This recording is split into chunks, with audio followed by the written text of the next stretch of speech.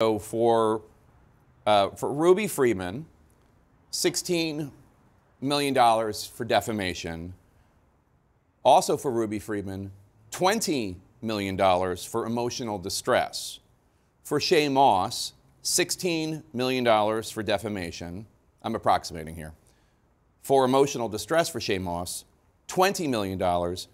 And then on top of that, $75 million in punitive damages. Do I have that right?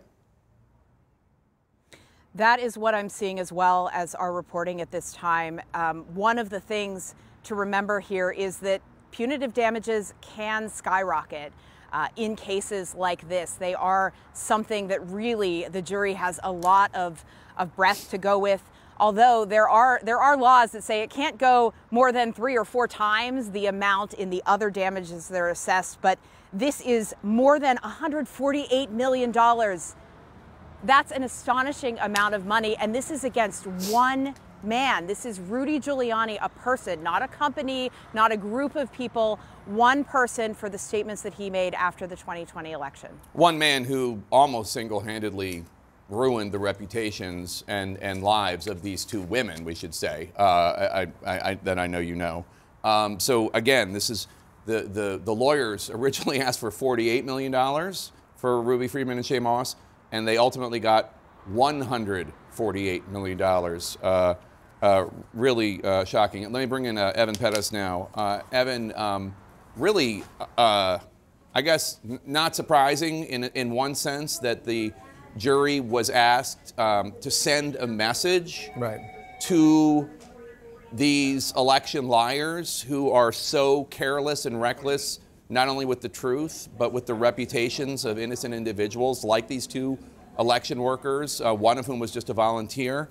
But that is an astounding figure. I'm not sure that it will hold up on appeal, but it is an astounding figure, $148 million for the 2 of them. It truly is, Jake. And one of the things, look, one of the things about the American system, right, there's a lot of criticism about our system, but one of the things is that you can go to court and put a number on the cost of these lies that Rudy Giuliani and Sidney Powell and Donald Trump and everybody around them were parroting and were frankly just using as a cudgel against not only Ruby Freeman but against so many other people in the wake of the former president's losing the election in 2020. And what this does is that you have a jury that has actually put a number to that cost, just in the case of Rudy Giuliani, and in this case, it's just over $148 million is what the cost of that is. And look, I mean, the 2 women there testified to the January 6th committee. They testified to this court. They've told their story of what this cost them. They can't go to the store without being fearful. They've gotten all these threats. You've heard some of those awful threats, the audio of some of those threats that they received. And they're not alone, right? Because the other thing is that this case is just a small reminder of the threats that are being felt by election workers, by state officials, by people around the country. Anyone who was associated with elections has been on the receiving end of these types of threats, and people have to fear for their lives. And so some people, in this case these 2 women, have decided that they are going to court and fight back. And the cost that we now know from a jury that comes with that is $148 million. I can read you just another summation of these numbers. For defamation, for Ruby Freeman, $16.1 million. For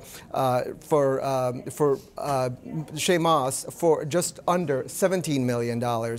Emotional distress for Ruby Freeman, $20 million, and $20 million also for Shay Moss. And then the punitive damages altogether $75 million, according to this jury here in Washington. And so put together, again, $148 million, something that Rudy Giuliani has publicly said in various other litigation. He doesn't have the money to pay.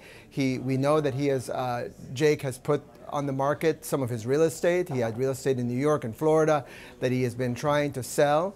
All, of course, in the middle of some other messy financial dealings that Rudy has had. He was trying to get rid of some other assets because of a rather messy personal life that he's had over the last few years. So altogether, the question is how much of these two women will be able to recover to try to mend the damage that has been done. It's not clear. It's going to be one of the things that happens now is that, Jake, these two ladies are going to have to hire lawyers to go chase after these assets around the country, wherever Rudy has them, to try to attach their claims to it and be able to collect it. It's not over at all, just because of this jury verdict today. Yeah, and we should note, I mean, earlier this year, Fox had to pay $787.5 million to Dominion Voting because of the lies that their anchors, hosts, and guests constantly spewed during this same period. It turns out these lies and defamatory comments are ending up to be really expensive for a bunch of people. And we should add, by the way, the person at the center of this, Donald Trump, right, has so far been able to just use a lot of donations from average people around the country. He's used 2020 election and his effort to overturn that as a real huge fundraising gain for himself, and they've collected millions and millions and millions of dollars, and that has funded some of his some of his legal costs and so on. So he hasn't really had to shoulder much of this himself. He's had donors around the country actually paying for some of this. So the person at the center of all those lies hasn't really had to pay those costs in the same way. Again, defamation, $16 million apiece, emotional distress, $20 million apiece, punitive damages, $75 million. Let's bring in CNN senior legal analyst Ellie Honig to explain this all. Ellie, for those of us who are not attorneys, if you could explain the difference between defamation money, emotional distress money, and punitive damage money.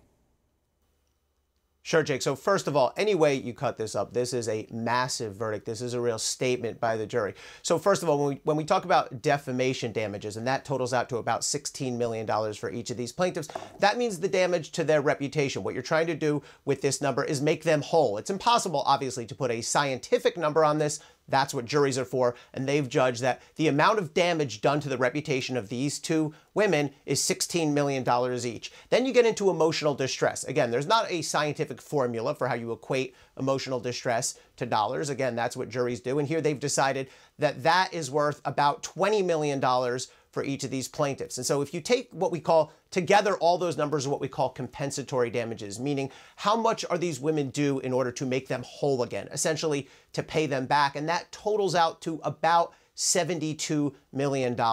Now, the second big category is punitive damages, and those awards total $75 million.